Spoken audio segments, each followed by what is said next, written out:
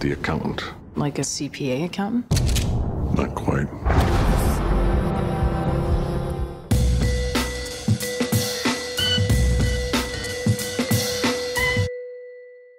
TV. Hi, Cynthia. Hi. So you play Mary Beth Medina in The Accountant, and I heard that there were hundreds of actresses that auditioned for this role, and when Gavin saw you, he said, okay, she's the one. What is it that you think about your audition that made him say, she's got to be in this film? You know, it's interesting because luckily they don't tell you you're up against, hundreds of actresses going in. So really, you just are sort of doing your version of who you think this character is.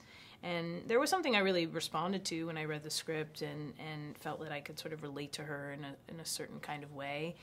And, really you just want to sort of create somebody who feels like a real person and is, fully realized. So I tried to do the best that I could, and in this instance it worked in my favor. So, getting the chance to be, part of a film like this with a cast like this, working with a director, that I admire, it really has been an incredible experience from start to finish.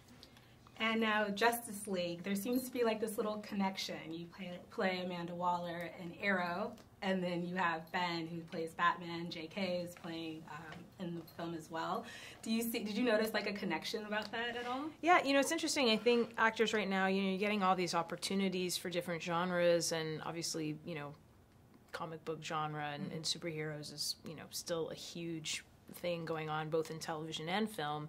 And what's really cool is, getting to play a really larger-than-life character, an iconic role that, many other people have played and has been around for, for many years, and then switching to something completely different. And, in a way, I sort of worked on other projects that felt very sort of larger-than-life and sort of like bigger, louder, if you will, roles.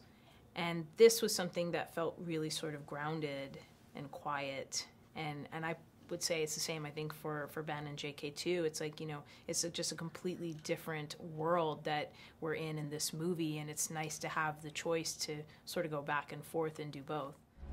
Christian Wolf. Rin. Christian Wolf last year ran $75,543 through his accounting firm. Who is Christian Wolf? The accountant.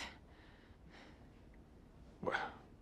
He's playing with us. He can't clean that kind of money through an accounting firm. The paper trail's too heavy, so he's laundering it through cash businesses. All of those are in the same strip mall south of Chicago. ZZZ? I mean, he doesn't care about the traffic. It's a front. All of it. Christian Wolf, Carl Gauss, Lewis Carroll. He's using the names of famous mathematicians as a cover. So you're telling me this guy risks his life doing forensic accounting for some of the scariest people on the planet, collects his fee, goes to all the trouble of laundering it, and then gives almost all of it away? Well, what if he's taking other means of payment? Yeah, possible, yeah. I got him, Ray. Maybe. Pack a bag, we're going to Chicago. With the election coming up, do you think that Ben's character in The Accountant would be able to get that one last candidate to be able to release their tax returns? That'd be nice. I don't know, maybe he was the one that slipped the manila envelope to the New York Times. Yeah, I don't know. But, I guess all that stuff will sort of come out as it seems to be coming out. And you have your TV show that you're starring in with Ryan Phillippe. Can you tell us more about it? Called Shooter on USA. Can you tell us just a little bit about what to expect from the show? Yeah, so it's based off the Mark Wahlberg film from 2007, and it's for USA Network. And yeah, it's sort of an extension of what you saw in the film. And Mark Wahlberg and Stephen Levinson are producing this TV version.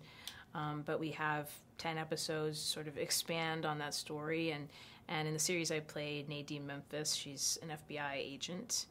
And, I'm really excited for that. That's going to be coming out in the fall. And really for both of these projects to sort of be happening around the same time. Great timing. It's like, wow, okay, I can't believe it. I've been sort of working on both of these things for the last year and a half, and so now they're finally all finding their way in the world, which is really nice. Well, congratulations on much more continued success. Thank you very much. You.